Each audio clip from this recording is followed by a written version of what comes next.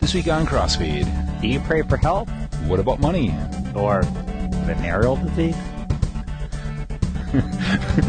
But do you pray to Vladimir Putin? It may depend on the size of your brain.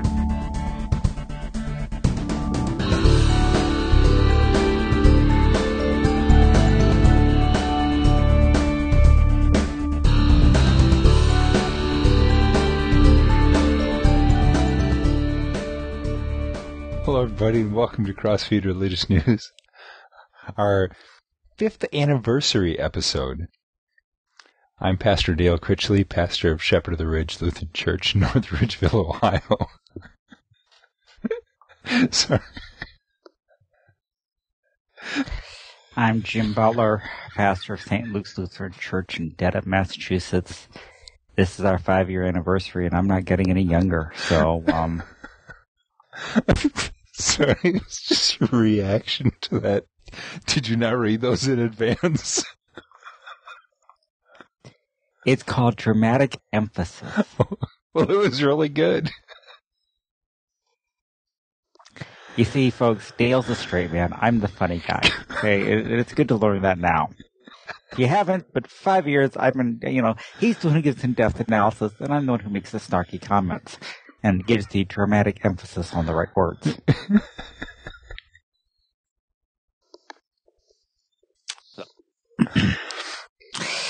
Yeah.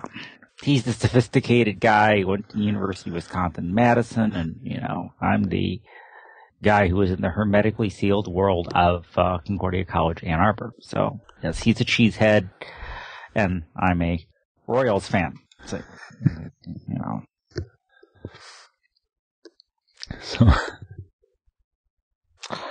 So, I think on that note, we're going to move on today here. Let's talk about Vladimir Putin here, Dale. All right. This is really, some of our stories this week are pretty bizarre. This is 5 years, folks. Our stories have been bizarre for 5 years. There's nothing new about that. Some of our earliest ones were the most bizarre, and I don't think there's a few in there that we've never topped. The woman marrying the snake and stuff like that. We've never been able to top those, but this one's up there. Yeah, our first one was on Dan Brown. For the first one, for those of you who don't remember, our first one was about Dan Brown and his book, The Da Vinci Code. That was it. Yep. So anyway, this is kind of strange. About a group of nuns who worship Vladimir Putin, or however you say his name. I say it with a nice Missouri accent there, Putin. So anyway, and he, this woman out there, her name is Slavya Frola, and she is a nun, and she believes God has revealed to her the history of Vladimir here, that he has been reincarnated several times, and one of his past reincarnations was St. Paul, and then he was also incarnated as Prince Vladimir, who founded the Russian Orthodox Church, and now he's returned as Vlad II here. Yeah. And she said, "The Lord has revealed this to me." Well, obviously that's not true, because if he had been St. Paul in his first life, he would be Lutheran today. Well, we run into the bigger problem that it was St. Paul that said that that is given a man to die once and then comes the judgment. So St. No, that Paul was Hebrews. Paul didn't say that. No, Hebrews is so Pauline.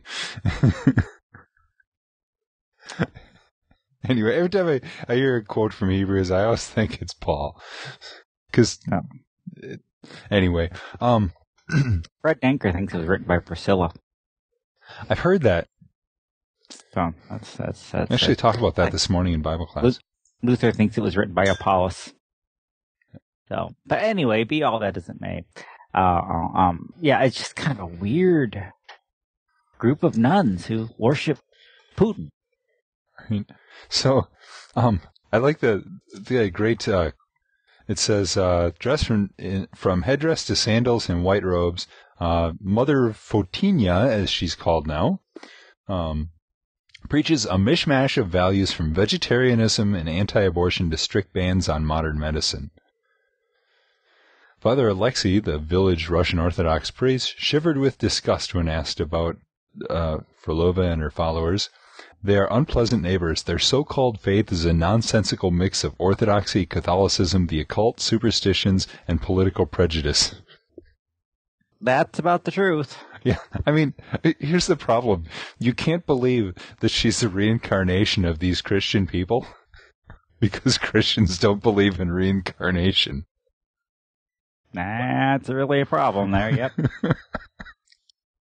I like Putin's spokesperson, Dmitry Peskov. I guess they asked him what he thought. Putin, does not approve of that kind of admiration. Click. I'd say. But I mean, she says, I love Putin as our number one, our commander, the captain of our great ship, and he is worthy of our love. So I guess, instead of Jesus Savior pilot me, it's Putin pilot me or whatever. So, also important to note that she is a former convict, was jailed for fraud in 1996. Well, let's see. Guess there's another great religious leader that said before he started a religion, if you want to get rich, start a religion. That's right. Well, she said her awakening came while she was behind bars, and she just sought great comfort in it. And, I think she was reading L. Ron Hubbard. Well, she was behind bars. Something, I don't know. But then she keeps a portrait of Putin in her bedroom. I'm sure he appreciates that. He has the soul of a czar. Now, I'm not sure that goes over real well in Russia to call him the czar.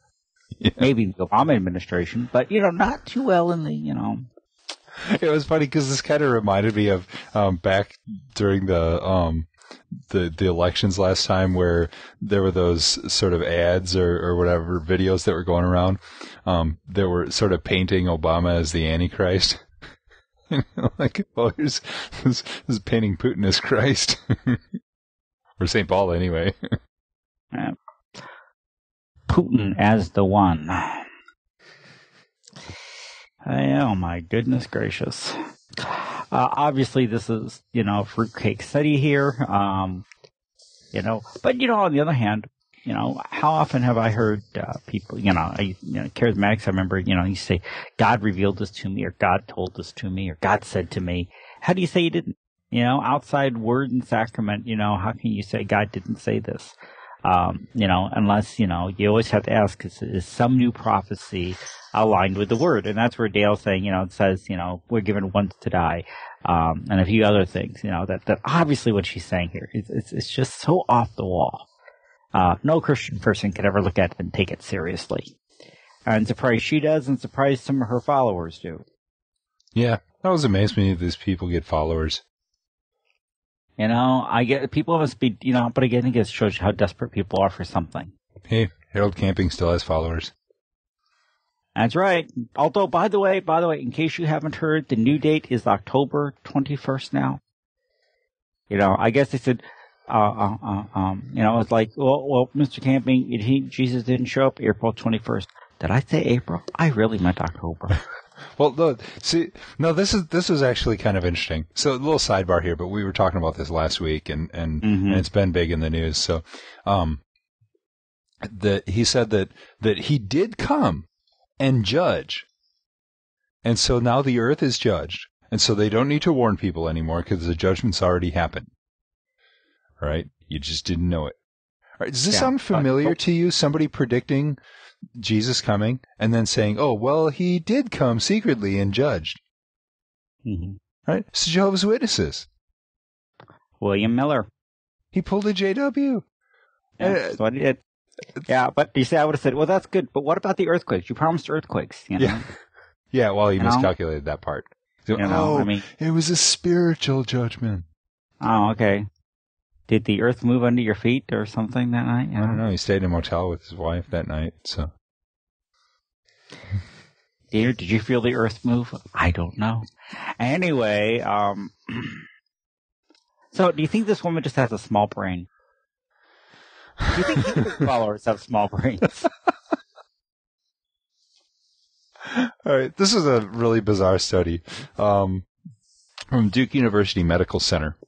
Found that mainline Protestants have larger brains than born-again Christians, Roman Catholics, and the religiously unaffiliated. All right. So now their definition of born-again Christian is basically an evangelical who's had some sort of born-again sort of awakening experience. Because like we as Lutherans, you say born-again, we would say, you mean baptism? But what they're talking about is to have some sort of experience, some where you have this sort of sense of awakening or something like that, and so they're saying that mainline Protestants have bigger brains, and I thought it was interesting, bigger brains than the religiously unaffiliated. Right. All the participants were 58 or older.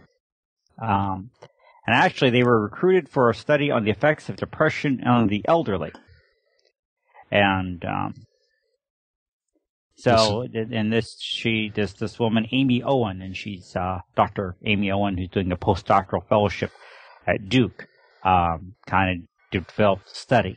Yeah, I guess correlating the brain size, and I guess looking over the information that they people gave in their initial interviews about religion. Right. So, and that answered a question for me too, because like, who would do a study on brain size and religion? You know, well, that wasn't the point of the study. That was just a peripheral thing that just happened to show up in the study. Right. So now this included 2 MRI measurements of the hippocampus region of the brain. Are you ready for this, folks? Are you ready? 268 adults. I know churches with more people in them than that. Yeah, and it's a bunch of it's also a bunch of people of a certain age, all presumably living in North Carolina. So, it's hard to say that this is really a representative sample. Although if they want to say that I probably have a bigger brain than my atheist friends, I'll take it. Stephen Hawking, take that. No heaven, no brain. Yeah. Moving on here. Yeah, I don't know. The researchers said that it might have something to do with the stress of belonging to a minority group. Chronic stress floods the brain with hormones that over time may damage the hippocampus. But they said that sociologists aren't buying it because ask anybody. Evangelicals, are they really a significant a minority? Yeah, 40%.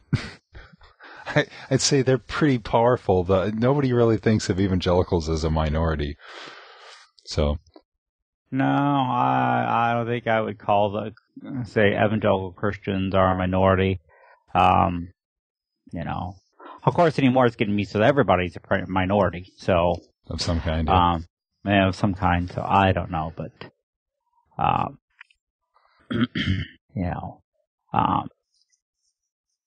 and I don't think evangelicals feel chronic stress either. Nah. Yeah, I like it. According to Gallup poll, while true evangelicals are a minority, they're a sizable one. 40% of the U.S. population, according to Gallup, and not exactly a stressed-out minority, especially in the South. So. Yeah, they may have heart disease from all those deep-fried Twinkies, and Maybe that's the reason. I don't know. But is there still a brain in a severed head? Well, that's a stretch, but All right. Hey, I'm sorry. Brain, head. I'm trying to get somewhere. You're the one who came up with this weird thing. So, the patron saint of genital disease. Okay. Would you just love to go down in history that way?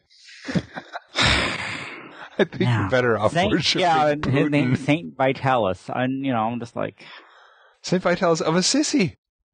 Yeah, I guess it's better than Saint Viagra.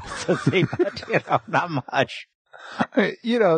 Like Assisi is home to Saint Francis, who's very well known, one of the better known non-biblical saints. Mm-hmm. And but along comes Saint Vitalis.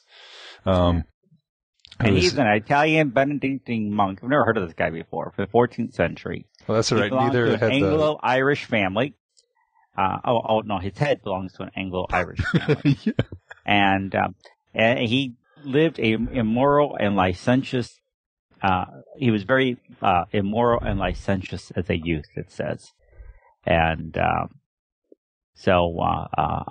he sowed his wild oats, apparently, and then entered a Benedictine monastery and eventually left that and lived the rest of his life as a hermit, wearing only rags and shunning all material wealth, exception of a basket which he used to fetch water. I sure hope the basket was waterproof. I was just thinking, dude, how about a bucket? Yeah, Just saying. And he died in 1370. The word of his holiness soon spread due to reports of numerous miracles performed on those with bladder and genital disorders. So somehow or another, his head wound up in Ireland. Yeah, and it was uncovered in an outhouse, which makes sense if he's a patron saint of bladder problems. So So, like, the auctioneers... I take these stories, folks. Dale does, okay? So, The auctioneer said, although he couldn't be certain it was the head of a saint, it's certainly ancient, and it's certainly the head of somebody. So, no certificate of authenticity or anything like that. It's just a severed head. And no DNA test. No. So, it says that the Holy Cross Monastery, a Benedictine order in the area, did not even know who Saint Vitalis was, and after an internet search, declined to comment further on the matter of his or anyone else's severed head. The head, holy or otherwise, was valued between 800 to 1,200 euros. It's right. I did a calculation. It's 1,143 to $1,714 American. Okay. Now, in all seriousness, folks, I mean, reading this article, this guy's having a real good time. Whoever wrote this, he was just really snarky, if there ever was one. Just reading it.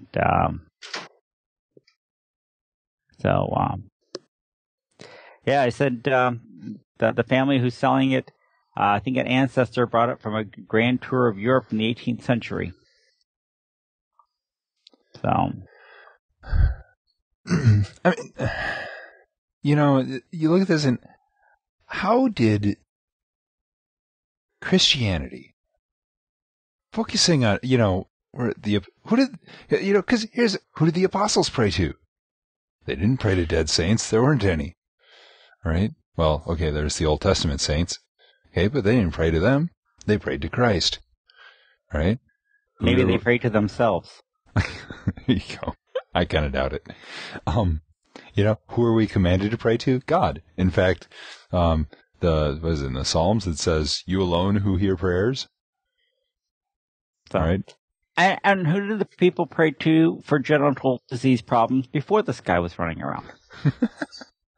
St. Jude. Yeah. You think about this. This is really weird stuff. But I'm reminded, that the apostles. The confessor said in Lutheran Confession said something about. It seems like there was a saint for every disease out there. and they talked about being in one monastery, and there is a puppet of the Virgin Mary who would turn its head and nod or shake their head to different prayers. This is the type of stuff, again, where religion gets a bad name. Mm-hmm.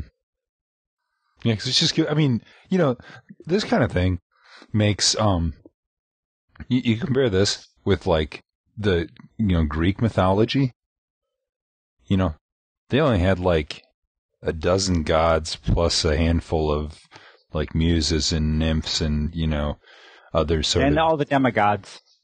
Yeah, but, I mean, so, like, they had, like, maybe a few dozen total, Right? In the Roman Catholic Church, man, they've got, like, thousands. And it's just, like, well, just pray to God. Jesus is our only mediator, intercessor. And it's just, I look at this stuff, and on the one hand, you look at it, it's like, oh, this is just goofy, I mean, just imagine somebody setting up this severed head in their house and praying to it. I'm thinking that my gut reaction when I first read this story was that saying, "Hey, I have the severed head of the patron saint of venereal disease," is not a very good pickup line. So, you look at this and you go, okay, is this good or bad? Right? What does it do to the cross? It completely takes the focus off of it. And right there is your problem. That's your biggest problem. Way beyond all the sort of goofiness of people carrying severed heads around. Not to mention that, how does this honor a person and their life, that their head is up for auction? I mean, wow. Really?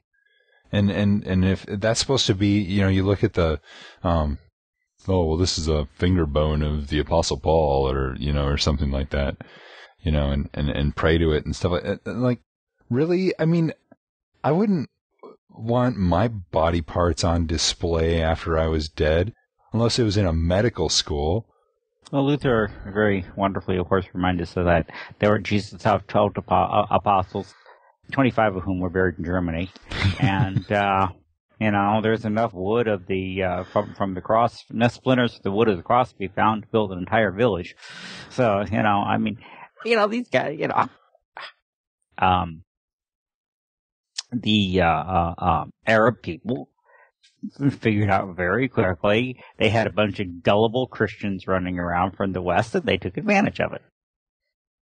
And by the way, I mean, seriously, I mean, we laugh about that, but there are still to this day antiquities dealers in the Mideast that will sell you things. Sometimes quite authentically, sometimes quite illegally. That's how we wound up with some of the Dead Sea Scrolls. They wound up one of these antiquities dealers who sold them. One of them, one of the most famous, went to some guy who bought it for bought one of the Dead Sea Scrolls for the incredible price of like $250 from an antiquities dealer, and kept it for a while. And then he decided to sell it. I think he sold it for wanted $250,000 for it, and he advertised it in the Wall Street Journal. Thought it would be a great thing. Maybe some seminary library would like it. Stuff's priceless. Yeah. I mean, but so I mean, so in a way, the same thing still goes on today. Is what I'm trying to say. But in those days, people were just much more gullible. Yeah. And I don't know, if you're worshiping Vladimir Putin and the saint of genitals here, then I think people are still pretty darn although, I don't know. I'm gullible, looking at, I don't know. Yeah, I'm looking at the cost of this, of what they figure it's worth. And I'm thinking that you could get more than that on eBay. eBay might have rules about selling, body parts of dead people. they're kind of strict about some of that stuff. But you see some of the stuff that people buy on eBay and what they're willing to pay for it. That's quite the conversation piece. Kind of a macabre conversation piece. But, hey, I've seen people buy crazier stuff than that and pay more for it. So. Yep. Or, okay, so, I mean, we're praying to Putin and we're praying to a severed head and we're praying to whatever else people are praying to out there. But what are they praying for?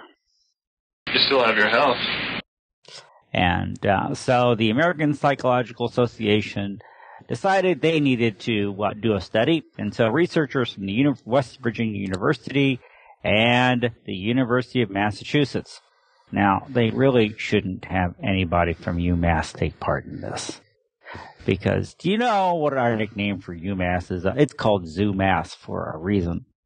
Okay, so I distrust anything from ZooMass, but although it is the University of Massachusetts Medical School, which is a pretty good medical school. It's in Worcester, not out there in Amherst. So, they have to deal with real things here because they're dealing with real bodies. So maybe this is a little bit more things. But anyway, and it says that increasingly people are turning to prayer when it comes to health issues. And they got a nice little picture of a Buddhist here praying. It says, a greater public awareness of Buddhist-based mindfulness practices can include prayerful meditation as a possible reason for the increase. Could be. Said adults in the United States prayed about their health 36% more in 2007 than they did 10 years before. So numbers are a little bit old.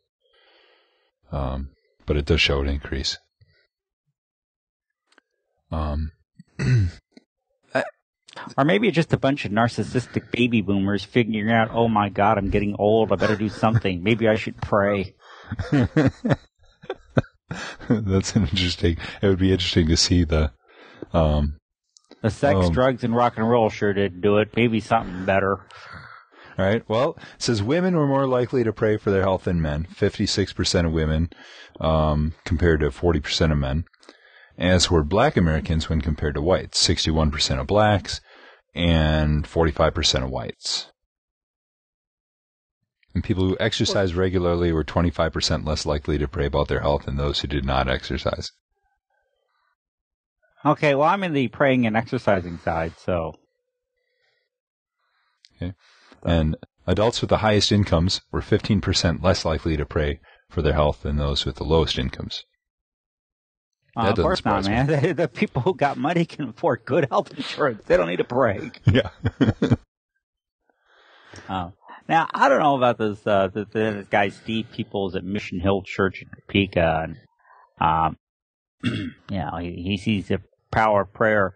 He's part of MediShare, a Christian health sharing organization similar to insurance that accepts only Christians who follow a specific Bible-based lifestyle as members. Why do I get the idea that drinking wine is not one of those Bible-based lifestyles? Even though it's something that is specifically mentioned in the Bible? You're right. So, does that mean that they don't eat pork? I don't know. Oh, my other comment here. I think this is great. Shai Staub, Pittsburgh-based rabbi who specializes in ministering to Jews with alcohol and drug addictions, says prayer is especially popular among addicts. When human power no longer works, we entertain the notion of letting God give it a whirl. Wow, what a deep theory there. I want you to let God give it a whirl. He says other diseases, we keep throwing drugs and therapy at them to the bitter end. With the addict, when that stuff doesn't seem to work, we've learned to go straight to the source of all healing. But this is, well, for one, it's just the 12-step program, all right?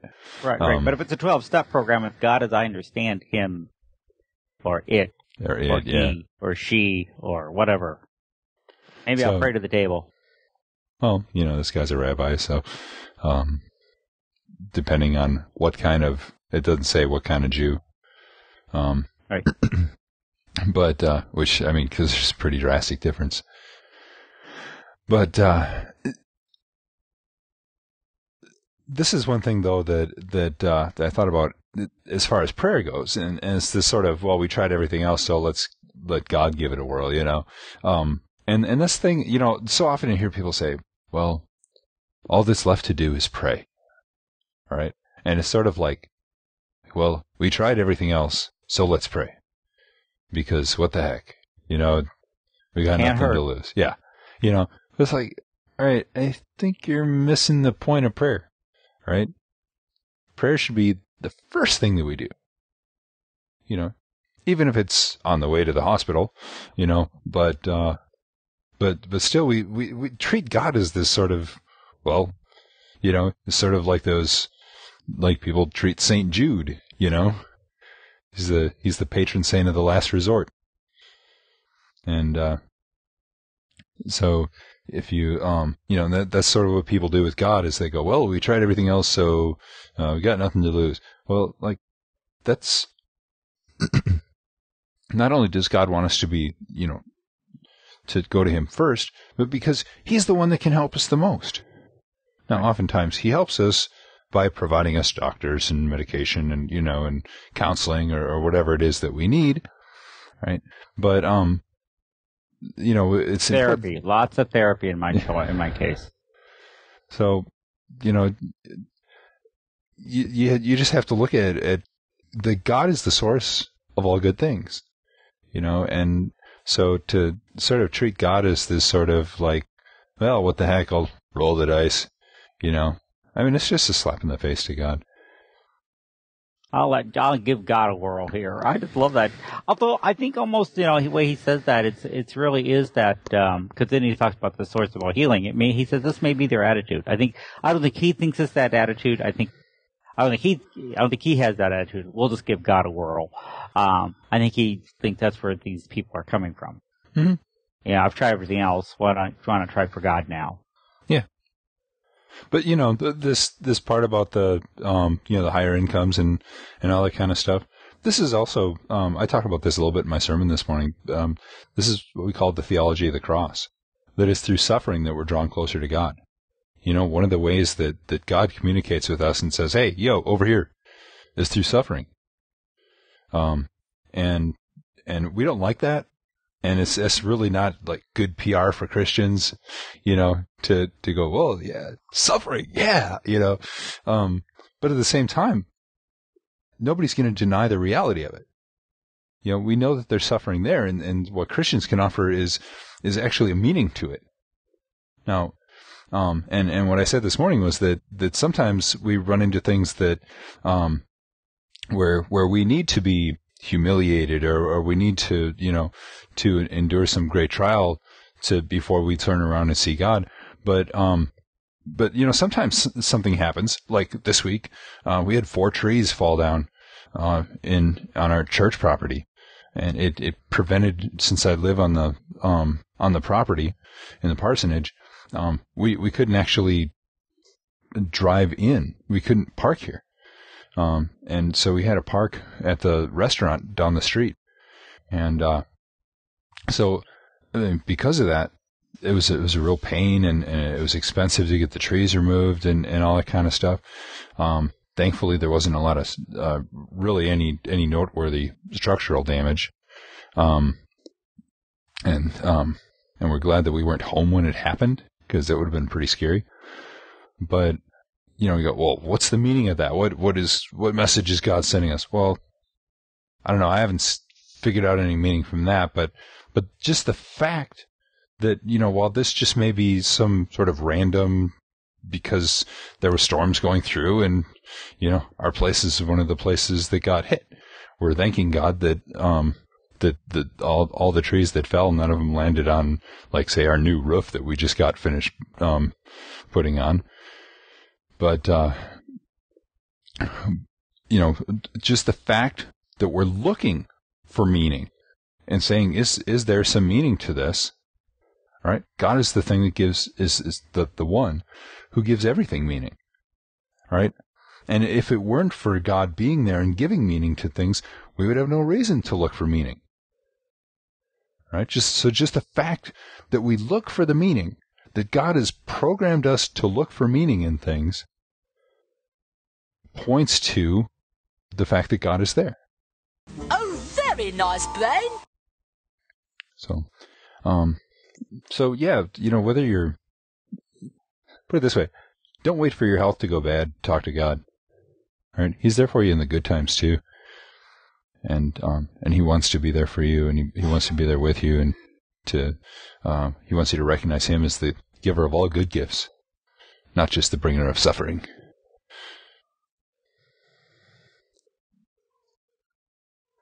Yep.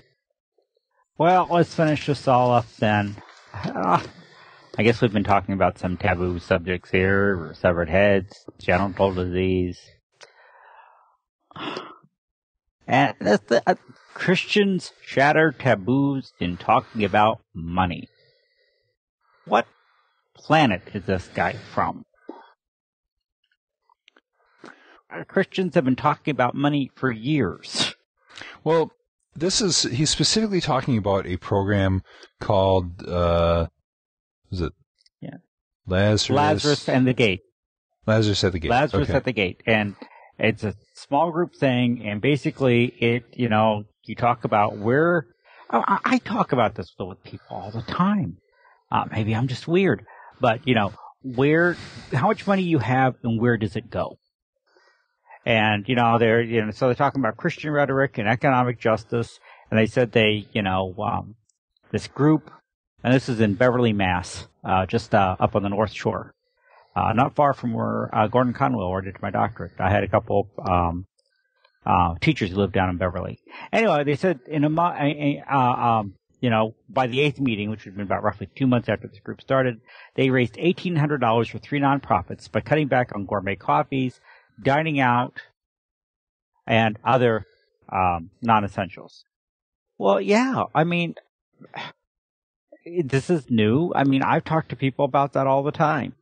When we look at, where do we spend our money? And I even brought it up when I did my, talk stewardship this year. And I said, have you ever noticed that we can go out to eat into a movie and spend $50, and we don't spend $50 just going out to eat, and we won't think anything of it. But when it comes to giving $50 to God, suddenly that $50 looks so huge.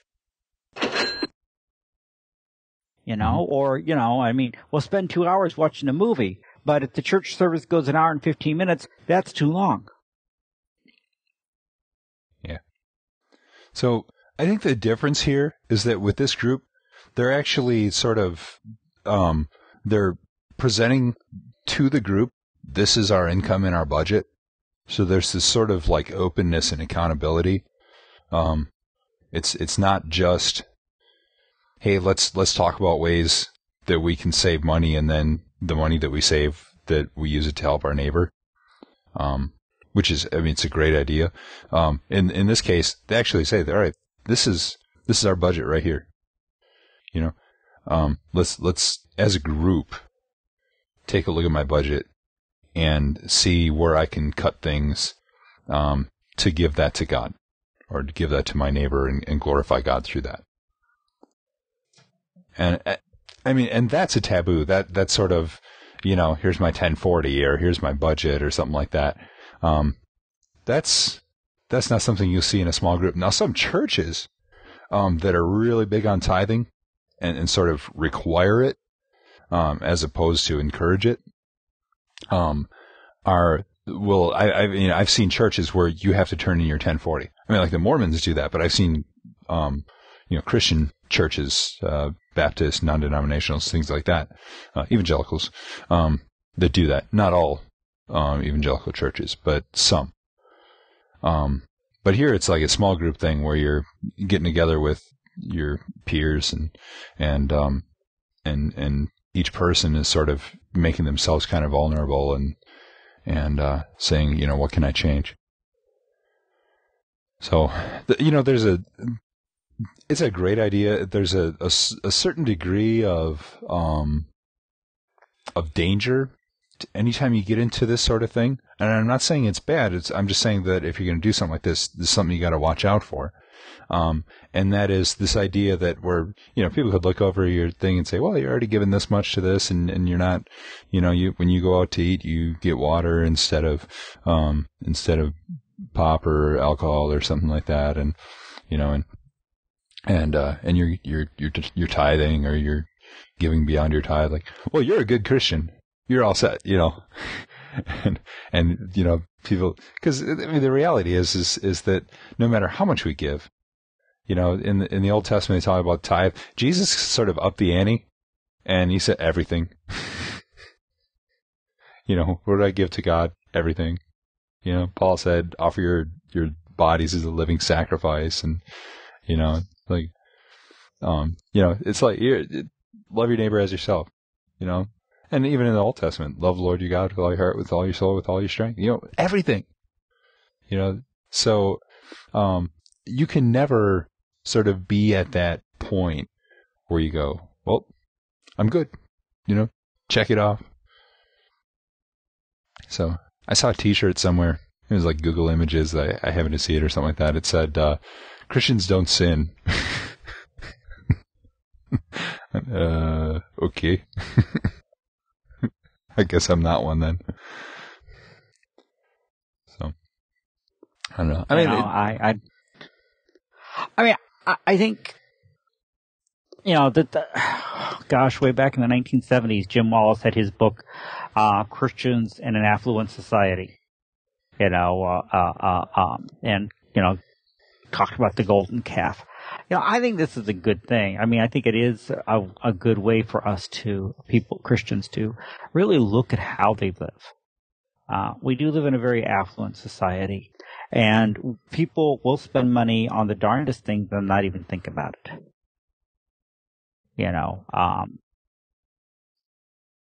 People will spend $5 on coffee. They'll, spend money on all kinds of things, and not really think about it. And I think we do need to have somebody, lift us up and say, okay, how are you spending your money? Where is it going to? What are you doing? Mm-hmm. I think then, and it's just, college students are very interested in this, and that has attracted interest from a lot of non-Christians. Because they're also sitting going, hey, you know what? There might be something else that we can be doing. Help you, I can. Yes. Mm. So I think it's not a bad thing for us to be thinking about. So and this one, it's from the Ecumenical Boston Faith and Justice Network, and they present Lazarus materials upon request with college student groups and churches in other regions and countries. So any church that's interested in it, it's sort of a non-denominational organization that you can get materials from them. And I don't see that it's something we're going to be starting up here, but I don't really have bad things to say about it as long as your theology that you're working with is good, and it kind of sounds like something you could sort of work within your framework. And again, you just sort of have to avoid the sort of self-righteous tendency, because we're sinners and we tend to go that way. I think you know what the problem is just as well as I do. So anyway, interesting stuff, interesting ways for us to think about it and things in our lives. But maybe, I don't know, Dale, maybe you and I should keep taking a look. I mean, I know things changed in our lives when we started tithing. But I'm amazed, just real. My wife and I were just talking about, we're amazed how often we go out to eat. It's just so easy to do. Mm-hmm. And I get to looking at ways that I spent money. It was funny. I was reading about something about one guy, and he talked about how much money he saved just not going out to Dunkin' Donuts for coffee anymore. And I'm like, I never go out to Dunkin' Donuts for coffee. That's been my problem with a lot of that stuff is where it's like, well, go to Starbucks once less. And I'm like, I never go to Starbucks. I never pay that much for a cup of coffee. I drink tea, but I do buy sort of gourmet-ish tea. There's flavored teas, but the cheapest place I could find them, and right. On the other hand, though, I often will stop off and buy a Coke and not think about it. Yeah, see, I buy tea and drink tea because it's cheaper than pop, even at pop in the can. And so I do it to save money. But I don't do it, so Pop. Yeah, pop. Soda. Yeah. Or unless you're a true Bostonian, tonic. Yeah. Anyway. We don't use that word pop out here. Yeah, my brain's not pickled by the, ocean breezes. So, would you like a soda or, would you like a tonic? Yeah. Sure. Good. There's some Coke out there. Of course, then you go down to Texas and everything's Coke. Would you like a Coke? Yeah, what flavor? What do you mean, what flavor? What, do you want a root beer? Do you want an orange? Do you want a grape? No, I want a Coke. Yeah, but what flavor? Because that's everything down there is Coke. It's just, I'm surprised Coca-Cola hasn't sued for keep their thing. Hey, did we get any email or any comments this week? I got nothing. That's probably my fault. Hey, I had a really busy week. We need email to read to you online. So please get it to us at podcast@crossfeednews.com. Yep. Or leave a comment if you're watching this on YouTube or one of those other places. Just leave a comment there. And also just want to remind people that if you are watching this on one of the video sharing sites, it is available as a podcast. I apologize that our website, crossfeednews.com, is not it's sort of malfunctioning, and I've just been crazy busy at church and with family stuff, and just haven't had a chance to basically need to rebuild it from scratch. If there's any web people out there that be willing. Drupal. Yeah, it's a Drupal site. No Drupal. So I can't afford to. Yeah, I mean, we don't make any money off of this. But if somebody'd like to sort of offer your aid to help us to rebuild it, I can do it. I just don't have the time. So appreciate that. Yeah, one other thing. Two things. Number one, continue to pray for the people down in Joplin and also Sedalia, Missouri. Not only do I know Joplin fairly well, but Sedalia I know extremely well. I used to date a girl from Sedalia, and used to drive through there all the time, going down to Lake of the Ozarks.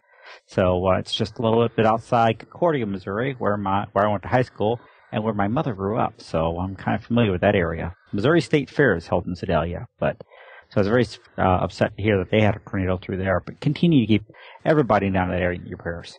And tomorrow, nobody's going to see this, but I do pray that you have a joyous Memorial Day, but also remember those who gave so much that we could have the freedom to do this podcast and other things.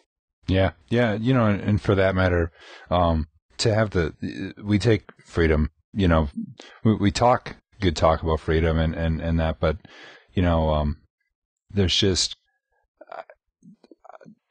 put it this way. We've got a member of our church that I really can't go into the details of it, because right now she's living in a country that claims to be free but really isn't. And if I say anything that could be traced back to her, it could cause big problems for her. And I talked to her this morning and via Skype, and what just, wow, I'm so thankful to live here. And there's little things that we complain about, and some of them are big things, but man, we've got it so good here. You talk about giving money, to places where it's needed and giving up little things. Man, we are so spoiled. Right. Well, our Iranians are all applying for asylum here, so and they deserve it. I mean, I'm just like, man, they need the protection. They need the protection that asylum will give. Yeah. Because you want to know whether they will be dead. Yeah, you want to know whether you live in a good country or not? Are people trying to flee to it or from it? Yeah, that's right. So, yeah, you're blessed. Take a moment. Thank God for your blessings. Now, of course, there's also people in some of those countries we're talking about that watch this. I was looking at my my sermons, the podcast downloads. China's the number one place where they're downloaded. Number 2, Egypt. Besides the United States. So I mentioned in my sermon, I was talking about the availability of God's word here in the United States, and I said, in some countries they're so desperate for God's word, they even download my sermons and listen to them. I mean, whoa. Oh, by the way, you might as well. Let's finish this up real quickly. But you asked a question on Facebook, which were after the United States, the 2 biggest countries that we got our downloads. I don't know if we got any answers to that, but maybe you can give the real answer. Yep, and it is China, which is number 1. Again, besides the United States, and number 2 is Singapore. Singapore. Yep. So, shout out to all those in China and Singapore. I don't know as much about Singapore, but I know that in China, boy, you probably get in trouble for listening or watching. So, you guys can count your blessings that you even have access to the Word of God at all. But I want you to know that I'm praying for you. I pray for you all the time, and my heart goes out to those that have to be careful about sharing their faith, about people finding out that they're Christians. For me, worst case scenario in certain situations, people go, "Oh, you're one of them," and sort of look at me with disdain just because they disagree with me. But at the same time, I'm free to proclaim the gospel, and I don't have to worry about the government hunting me down for it. So, God be with all of you, and just remember that Jesus is Lord over there too. That's true. So God watch over, be with you, and keep you always. Good night, everybody. God bless.